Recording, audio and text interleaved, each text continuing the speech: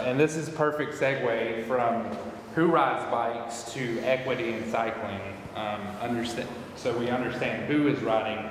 Now we need to talk about how to get other people riding, the underserved community, how to make bicycling safe and accessible for everyone. So Philip Summers, MPH, was a research associate with the Department of Family and Community Medicine before joining the program in community engagement as an associate director. He has used his background in public health leadership in a variety of nonprofit organizations, both locally and globally. His research and practice focus on health and justice for immigrants and reducing health disparities. He is bilingual English-Spanish. Philip is interested in geographic information systems, web-based data collection, and active transportation. He leads the day-to-day operations of the program and community engagement, serving as a liaison to faculty and community research interests.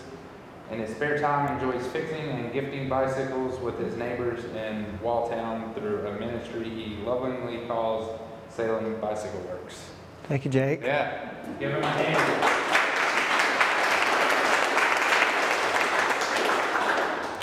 Well, thank you for having me. I'm proud that the institution I work for ended up being a sponsor of this event.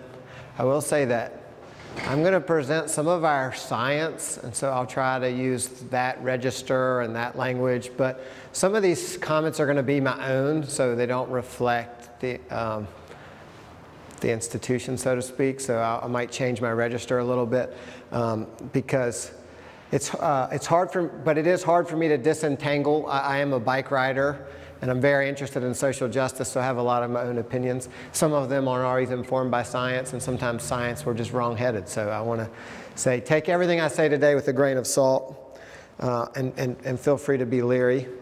And feel free to ask questions as we go, and I'm happy to talk afterwards.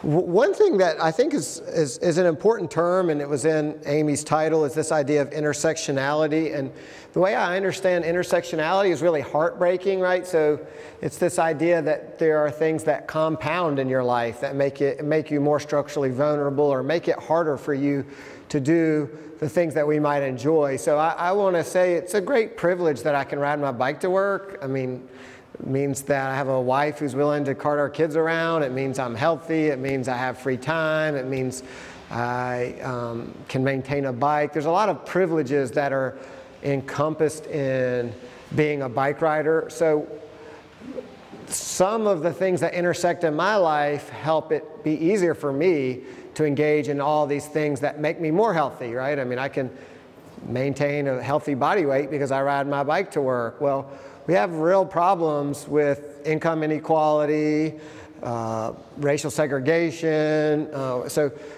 This idea of intersectionality can also compound and keep people more vulnerable. And that to me is heartbreaking. So sometimes it's hard when we have the immense of privilege that many of us enjoy to understand this kind of chasm between people who all the things are intersecting for their good and the people who all the things are intersecting for their bad. And sometimes we're a little too simplistic in saying, oh, well, people, we should just give people bikes, or we should, we need to really understand that there's a history and a legacy of inequality that has got us where we are today. So, I hope you can see that. This, if you can't, says this is out of the Center for Disease Control. So MPH does not stand for miles per hour. I have a master's in public health, and so people who study public health are big fans of the Center for Disease Control. They have a series of maps around health outcomes in the community. So this is our community, and there's probably, I don't know, 30 maps in this series. And as I work at the medical center and try to educate doctors about, the locality that they're practicing in, we often use maps. And we have this narrative for better or worse, around how 52 divides the community. So what you see here is a very important thoroughfare 52. And you'll notice that in this instance, you don't want to be darker, right? This is the only map I'm going to show in this series, so I'm just trying to give you a little more background on it. But darker means you're not having much leisure time. And if you know this community, you know that the Buena Vistas of the world are to the west, and the low-income area, the less resourced folks, live where it's darker. And so in this series of maps, you can imagine they have maps on obesity, they have maps on hypertension. You know, I'm not showing that. What I'm showing you is who doesn't have leisure time, right? Like, so when I say I can ride to work, well, that just means I have some discretionary time in my day. I'm not like beholden to some schedule. I have a lot of leisure time, right? And when you are constrained by your employment, you know, by housing segregation, by all these different things that can kind of conspire against you, one of the things you lack, besides cash, is leisure time. And one of the things we're trying to work on locally is, and if you've been here all day, you've heard me try to interject that transportation policy is a social justice issue. I totally agree with that. If we want more people walking and biking and doing those things, well, the very foundation of that is a functioning public transportation system. So in the work I do at the medical center, we convene stakeholders, and they said, you know, one of our biggest problems locally is public transit. And so we set out to work on that about 2 years ago to forecast policy change. And one of the ways that we're trying to advocate for policy change is just documenting what the reality is. And I'm gonna call this out in a second. I should go ahead and do it, but this is ward by ward. And I'm so glad that Jeff McIntosh is here, because the first time I presented this to City Hall, he was like, help me out. My ward's not even on there. So sometimes we make mistakes as data scientists, and I don't know how, but this analysis is pulling the Google API, and it's doing, it's calculating the amount of time it takes to ride the bus to key health destinations. So that's the downtown health plaza. I mean, and you can't really read it, I apologize. It's just saying, we need to support expansion of transit so that people have greater equity in moving around our community. And this call out just shows you that currently it takes from 27 to 83 minutes with an average of 53 minutes to get from the different wards to our main hospital or to the downtown health plaza. We did all this fancy talk just to say the buses only run once an hour. If the buses ran more frequently, those travel times would come down. Friday, several routes are enjoying greater frequency because of Business 40 closure. So Business 40 is going to do something interesting in our community. Where Matthew mentioned the multi-use path, right? So that's going to be transit oriented. There's like 3 pedestrian bridges. I mean, there's a lot of good things. But it was also is an infusion of cash towards our transit system. So we're trying to advocate for let's take a look around and take inventory during this year of the closure, how people might walk and get around more and bike more when they have greater frequency in the transit service because of this grant by the North Carolina Department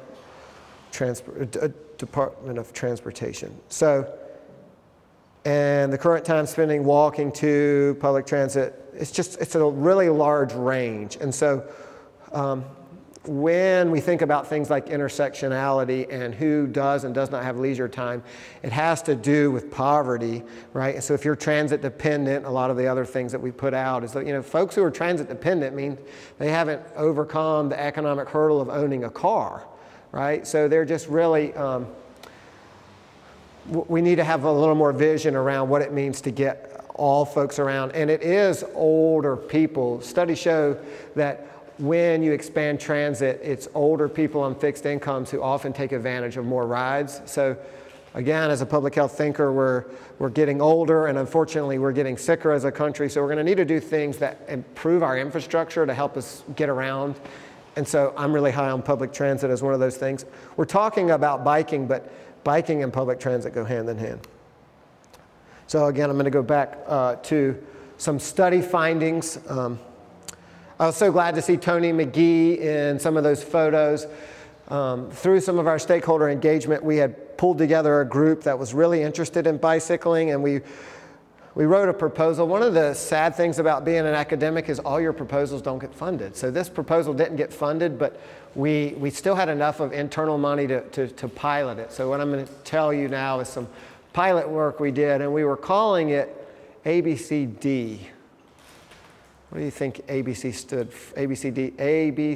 stood for? Assessing bicycling, assessing barriers to cycling diversity. Whenever you write a grant, you're always looking for some snappy like acronyms. So, assessing barriers to cycling diversity. How are we going to assess barriers to cycling diversity? We wanted to do citizen science. So if I tell you I do community engagement, one of the things we want to do is we want people to get excited about science. And we thought, what if we trained people to do systematic observations of greenways? And I'm sad that Gary's not here. Gary, well, he was here in the morning, and many of you know and love Gary. But he was one of the citizen scientists who faithfully went out on greenways and made observations. And we had a fancy data portal where they could log their observations. And what you're seeing in this map, hopefully you can see it, are where we made observations. And I think Amy did a good job of pretty much saying that predominantly it's white, rich males who ride bikes. And that's the national trend, and we can read the literature and understand that, but we wanted to understand it here locally. And we found that's pretty much the case. And I'm not just trying to jump to the findings, but I also want to stay on time here. I'm going to show you another map here in a second, but this is just showing you 5 different locations. I hope we can identify Salem Lake, an important location, Brushy Fork Greenway, Salem Strollway, 4th Street. I think Matt, you heard Matt talking about how many people go up and down 4th Street.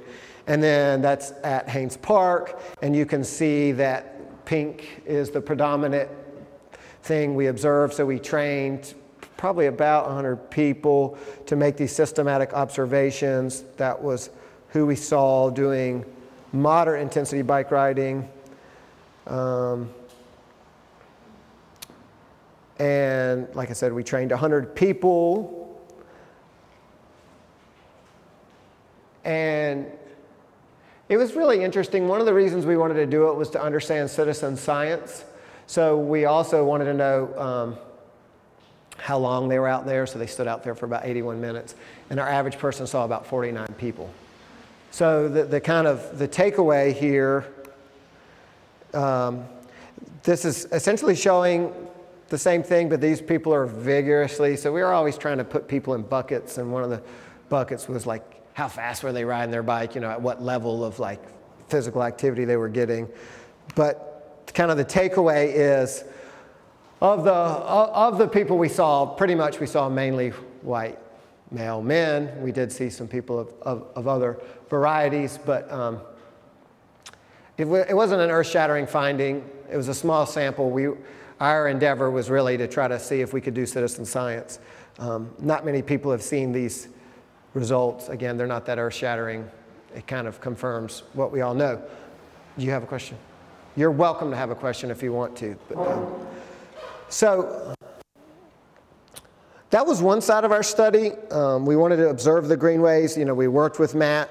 We purposely chose those locations because there's passive counters. We thought we were going to be able to compare our data to the passive counter. We're going to be very scientific, but I don't know that it really worked out that way because we had a lot of students. We were like, by show of hands, who's familiar with the Christmas bird count? So the bird count is an example of citizen science, right? Like people are going to go out on Christmas and count birds. So we were trying to like get in line with that, and we just kind of ran into some of our own hurdles. So this is not going to appear anytime soon in the New England Journal of Medicine, but it is local findings for your community about who we saw. What I'm going to talk about next is where I'm going to blur the line again between my personal experience. There's going to be a lot of photos of my family and some of my work with Salem Bicycle Works. But it's also, we did 20 interviews so this is called qualitative research. We interviewed 10 African-American bike riders and 10 African-American non-riders. And some of the themes of what they said that helped support their desire to ride, or some of the barriers to why they didn't ride. And then, again, this is like pilot research, so I decided to intervene. And really, the photos you're going to see are over the last 8 years. So it was before we had some of these findings. We were already kind of endeavoring to do some of these things. So that's where it just gets a little bit blurry. But I want to say that some of the concepts, and I'll try to put an asterisk in some of the places where we found. Any questions before I depart from citizen science? Did it totally rock your world? All right. Oh, yeah, go for it. Yeah, where did you recruit your citizen scientists from? You know, our best citizen scientists were probably retirees, and so through some of their networks. I mean, we ended up training 100 people. That was because we were working with some folks at Winston-Salem State, so like a bunch of PE students did it for credit, but then they didn't really follow through, and that was, so again, I could give a whole presentation on citizen science, and I'm happy to like talk more about it, but you want to really have people who are available, who are really interested in the topic.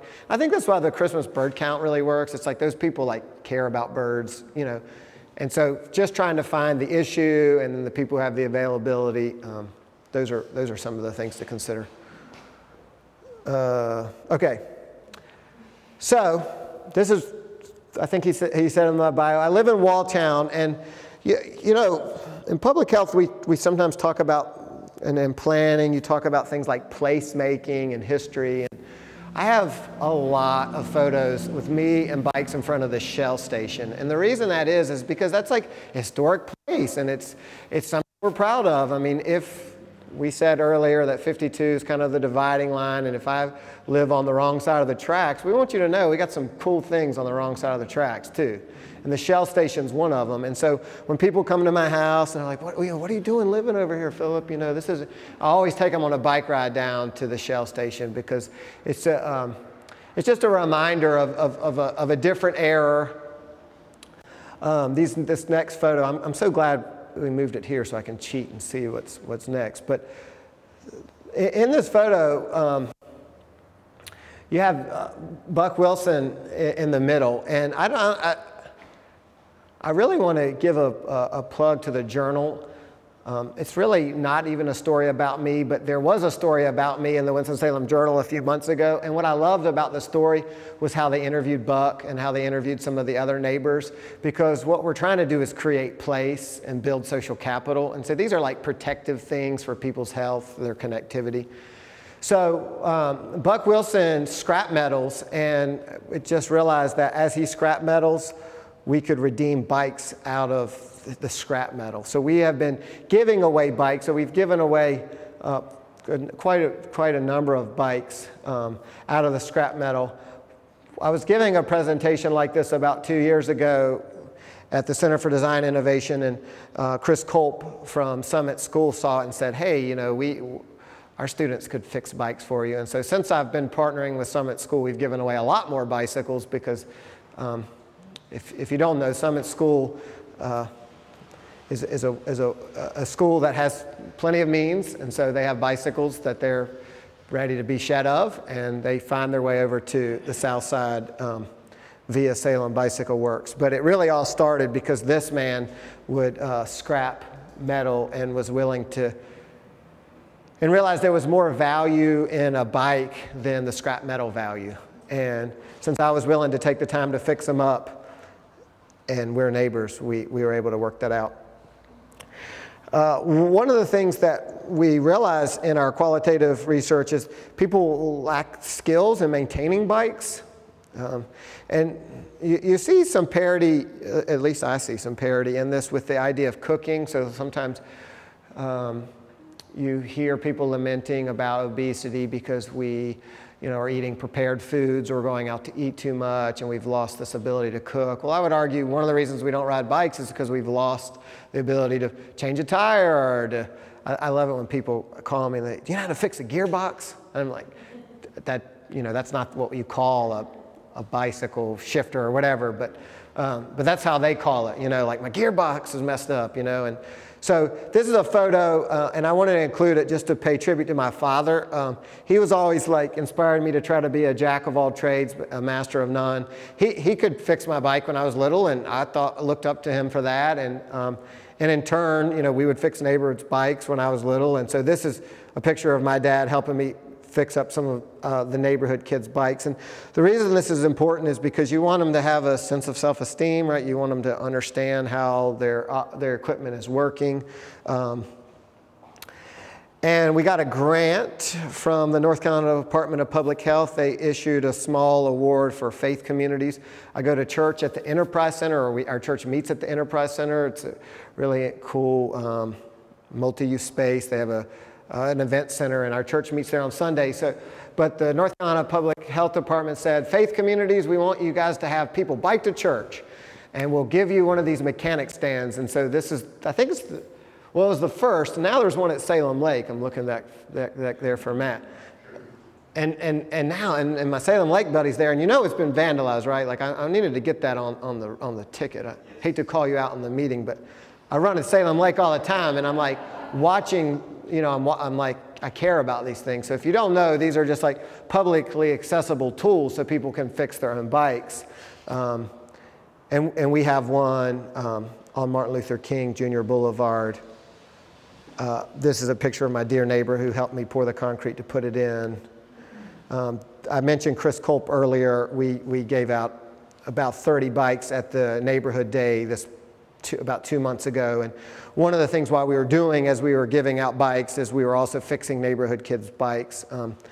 So I'm trying to make sure I stay on topic here of intersectionality. But one of the harsh realities I see in living in Walltown is people can get a bike, you know, they get a Walmart bike, it's really hard to fix, it's really low quality, but as soon as you get a flat tire, it's like sidelined, right? Like if you don't have a way to get to Walmart to get a new tube, you don't know how to fix it, and so we are trying to address that by teaching kids how to fix their flat tires and providing the tools, and really, I'm doing more salvaging of bike tires. I'm actually more interested in your old crappy Walmart bike that you want to give me for the tire in it than the bike, because the bike is really hard to fix, but tubes are really durable, and there's some other kid out there who's just got a flat tire that I could really help.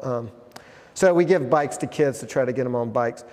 We give bikes to adults because they have new goals of you know, improving their health. Certainly one of the qualitative findings was, you know, I would ride a bike if I had one. It doesn't really cross my mind. You know, it's not really high on the like needs list. So like, but there are plenty of adults out there, like if you say, oh, I'll be glad to give you a bike, that they'll take and use.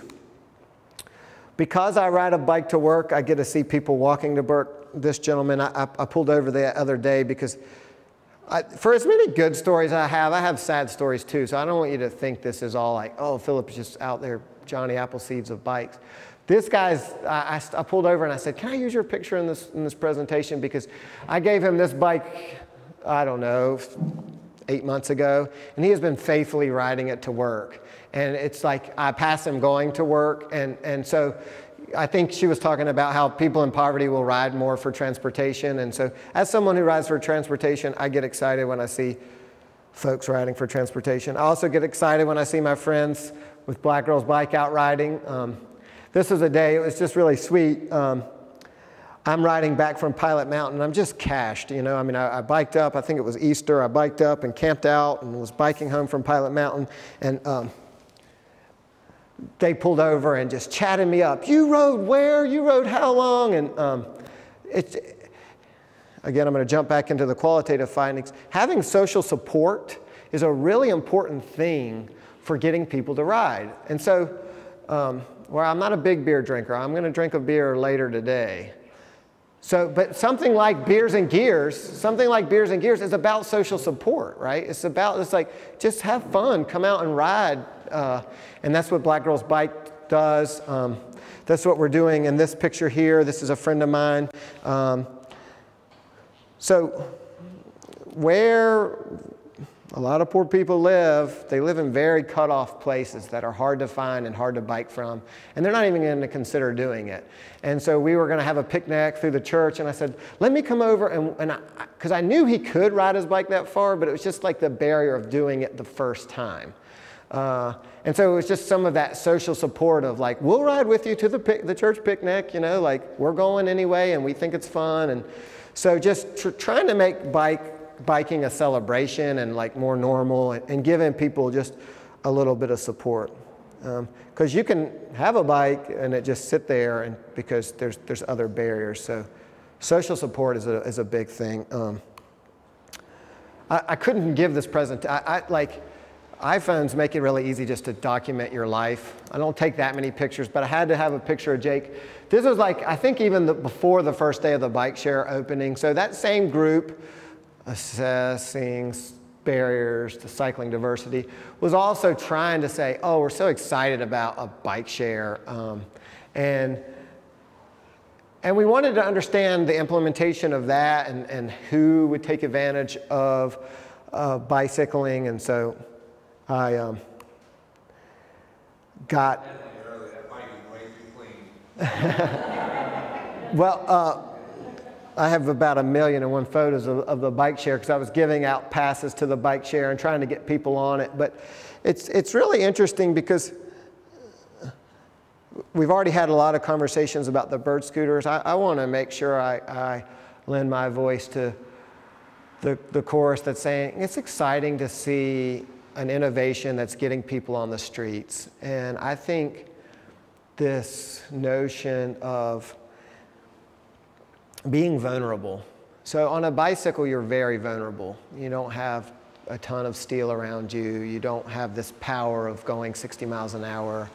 It's a very like humble way to go about. And I'm grateful for bicycles and scooters, because they're just a little more humane way to get around, and there's not quite the economic barriers, right? I mean, owning a car is expensive, and so I've been just trying to intentionally expose some of my young neighbors and friends to the joys of riding a bike in the innovation corridor or whatnot, because you want to like have people see themselves doing it.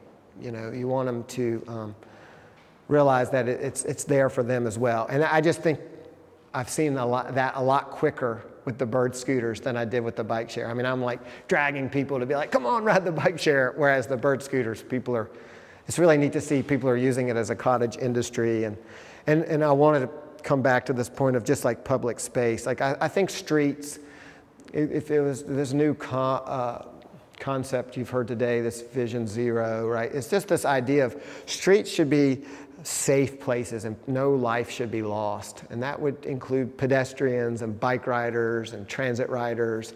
And so it can have a very like high value of human life. And I think we kind of got a little sideways in our country with power and car and consumption. And so to the extent that we can value human life and pedestrians through humane ways to convey ourselves, like bikes and buses, I think that holds out a lot of promise. It's very ideal, but I think our community is close. What we probably lack is a little bit of harmony. We wrote this policy brief around fare-free transit, and you see fare-free across the country in university-dominated towns, and we're not a university-dominated town. We have a lot of universities, but there's not like a lot of harmony, right? There's different like fractures in our community that in some ways we need to figure out how we can collaborate to get to visions of better economic mobility, better connectivity. I mean, I was really glad when Lindsay was bringing up this idea of connectivity. You certainly have the innovation corridor as this rising potential that could really maybe heal the big divides between the haves and the have-nots in our community. And so I think to the extent that we think about connecting and becoming a more integrated Winston-Salem, we'll have more of a term that I'm more enamored with this commonwealth or common health, so that we're not so individualistic in thinking in our well-being, but we're thinking more collectively in our well-being.